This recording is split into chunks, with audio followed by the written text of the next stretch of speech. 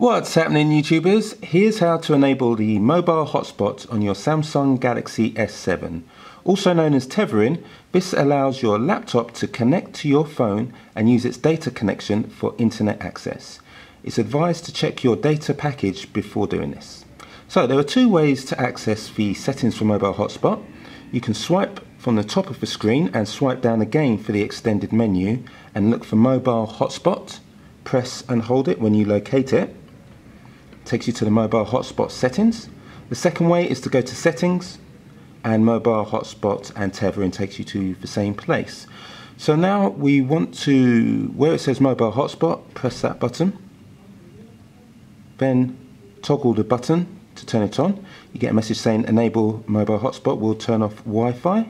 We say OK, and what you will see as it's enabling itself is Android AP. This is the SSID name, the name that is displayed and you will locate on your laptop to connect. You can change that, I will show you that in a second.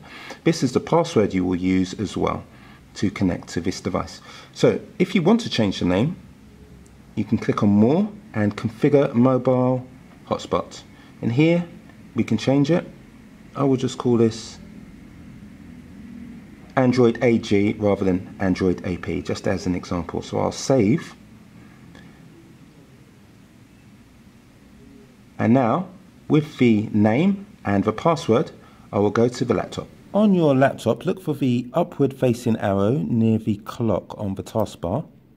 Press that. Then look for an icon, which when you hover on it, it says Internet Access.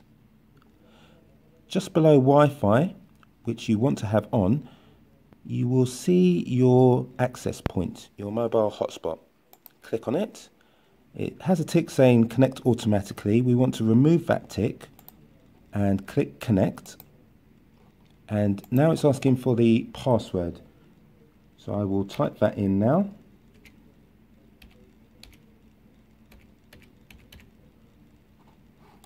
If you want to check that you've typed it incorrectly, you can press that button. Click next, it verifies, and you can see that I am now connected.